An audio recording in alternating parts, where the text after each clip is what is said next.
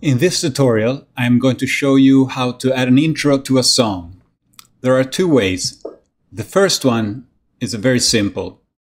Let's take, for example, All of Me, and let's say we want to play the last 8 measures as an intro. We will increase the total number of repeats by 1. Let's close this by swiping down. And then we tap and hold the 8th measure from the end. And we start playing from there.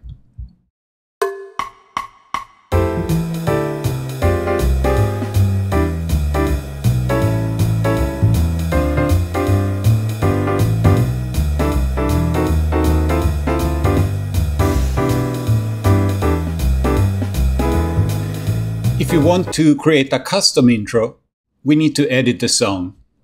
Let's do that. And for safety, we create a duplicate so we don't change the original. Now that we are in the editor, let's insert some space at the very top. I will press this button repeatedly.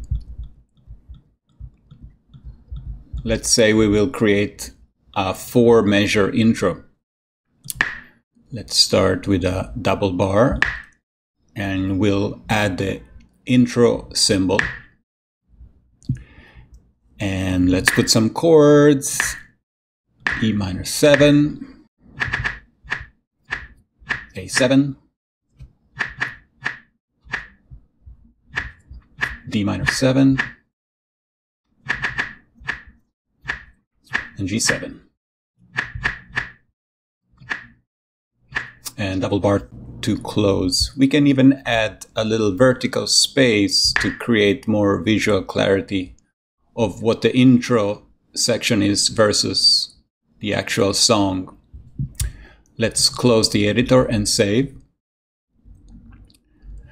When we play this song now, the intro will be played only the very first time because of this introduction symbol. And the following repeats will always go back to the A section at the beginning of the song.